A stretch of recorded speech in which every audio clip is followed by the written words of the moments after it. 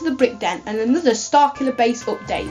Now before I give you a look at the progress I've made to Starkiller Base, I've recently visited the Lego store to get some more parts for this M.O.C. Not only did I get these 2 Pick-a-Brick cups, but I also got the 2 Force Awakens Micro Fighters, which you can see here.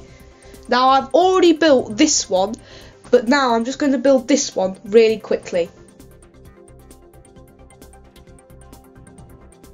So overall, I would say that I prefer the Snowspeeder First Order Microfighter over here, just because I feel like this model here, you could actually see it in my Starkiller Base mod without it looking too strange, as this one is a mini X-Wing, which is a lot smaller than the actual craft and looks a bit odd, but still it suits the style, and I think basically you usually get these type of sets for the minifigures, at least I do, but I am quite satisfied with the build of this one.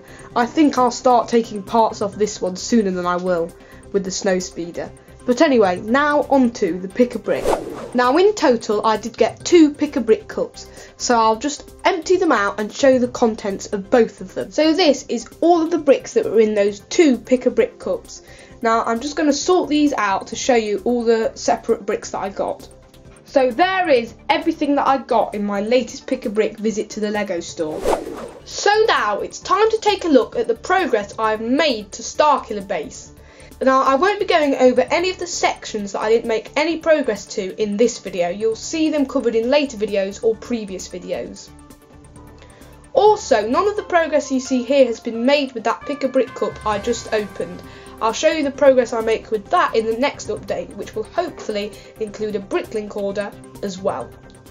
To start off this video, here you can see that I've built one of the cannons on Starkiller Base. Now this isn't based off any particular design seen in the film, it's just sort of my own made up one.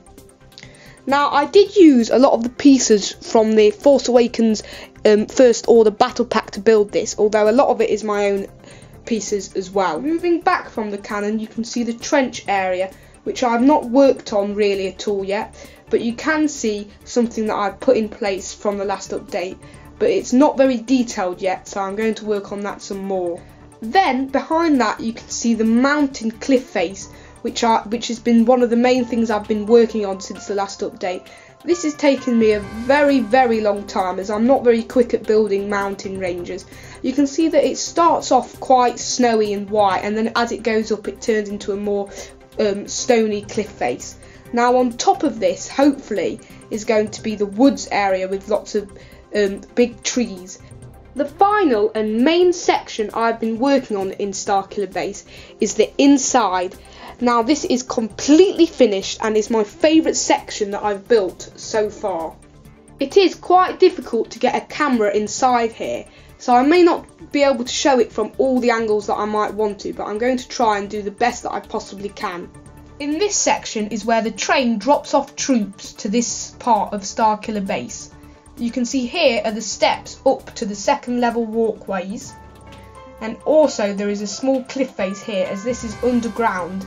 On the upper level you can see a nice detailed wall, which I'm very happy with, and another detailed wall down there which I've showed in the previous update.